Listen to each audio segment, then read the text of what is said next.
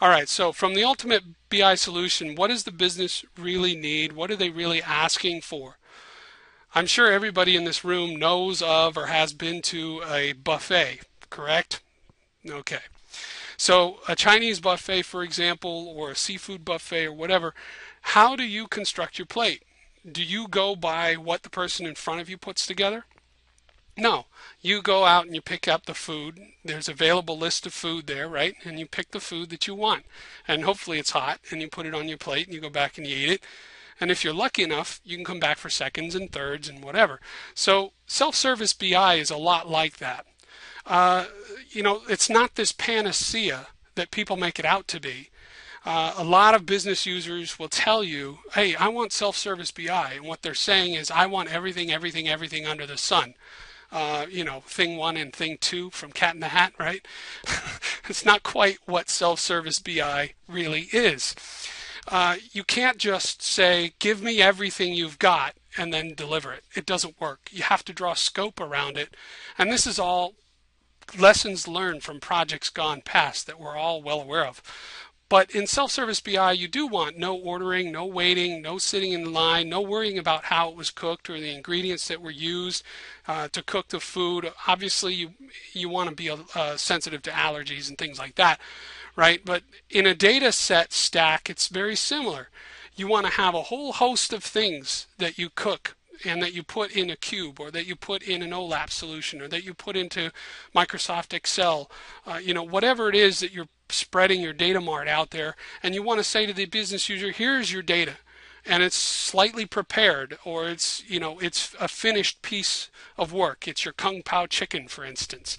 And if you like Kung Pao chicken, we'll use this data mart. And if you want Hunan beef, use this data mart. So these are the kinds of things you want. So you still want to draw scope around self-service BI. It's not a free-for-all, and it never should be. So the point I want to make here, though, is you don't see the kitchen, right? You still have a kitchen that prepares all the raw ingredients.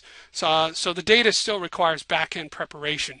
So you can imagine the buffet as being the data marts and the kitchen as being the data warehouse. So what does this look like, and how do we get to a self-service BI solution? Well, first you've got the food growers, right, which in this case is the farms, and you've got the source systems, right? They're providing the raw data. Then you've got the distributors, or the middleman. You take all this raw data, all this raw produce, all this packaged up stuff that comes off the farm. It's been washed and hopefully cleaned a little bit. Aligned, I guess you could say. All the tomatoes are in one area and all the cucumbers in another area. So the distributors tend to stack or stock these things together in large groups. So they use assimilation. But they don't necessarily take tomatoes and mix them with the cucumbers right then and there in the distribution site, right? Sometimes they'll repackage pallets and they'll build smaller packaging units to distribute. And that might be thought of as a global data warehouse, if you will. You take a slice of data out of your global data warehouse or your data vault and you ship it off to China, or you ship it off to Norway, or you ship it off to wherever it needs to be from a local perspective. And that's distributed computing. Then you've got the kitchen. Well, the kitchen is more of the data warehouse. So you've got the distributors with those ETL routines. They're moving the data into the warehouse. And then you've got the kitchens. You've got all the prep work. And you can see here, they're pulling raw ingredients, right? They're taking raw ingredients, they're testing it, they're sampling it, they're adding all of what we call business rules. They're adding all these wonderful business rules, all these recipes to mix, match, and merge flavors to produce the data marts. And this is really what we want.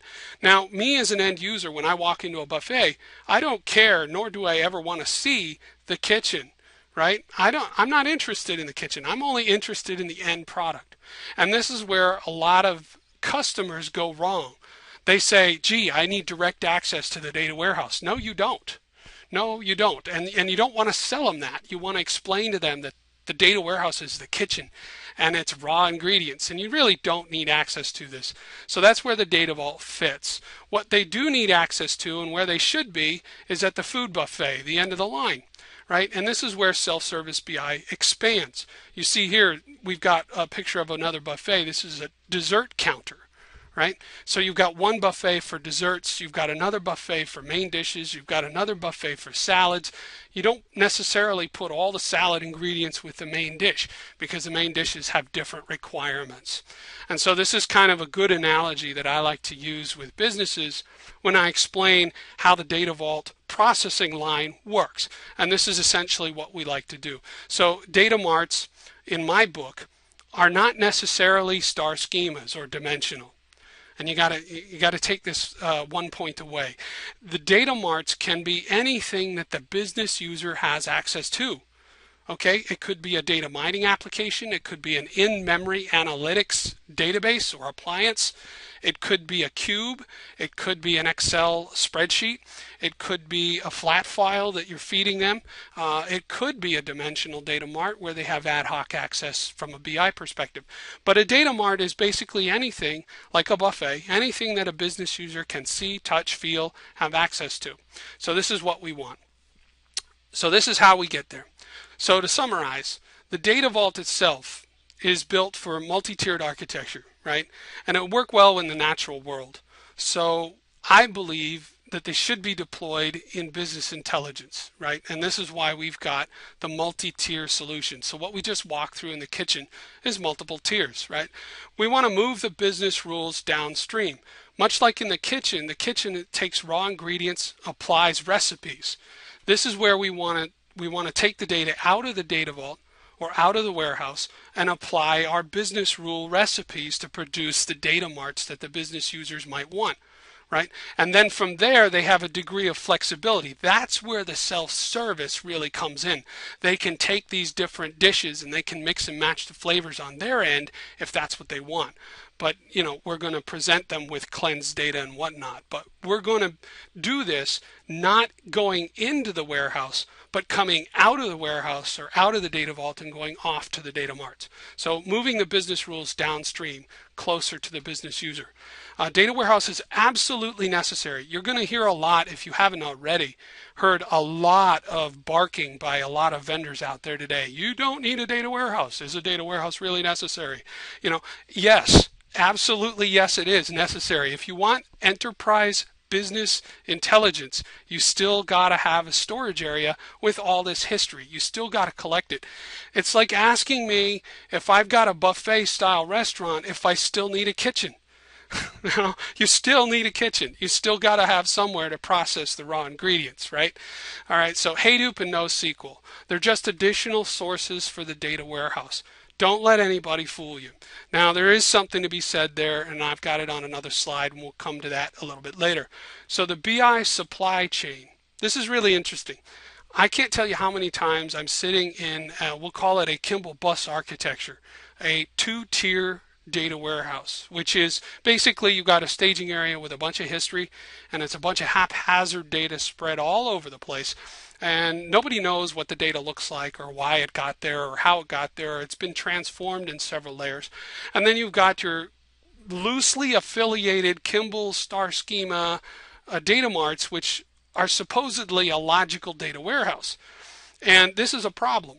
Every time there is a change from an enterprise perspective, the people have to go into this loosely affiliated set of star schemas, pull the data out, change the structures, change the ETL, and change the data, and then dump it all back in just to meet the business rules.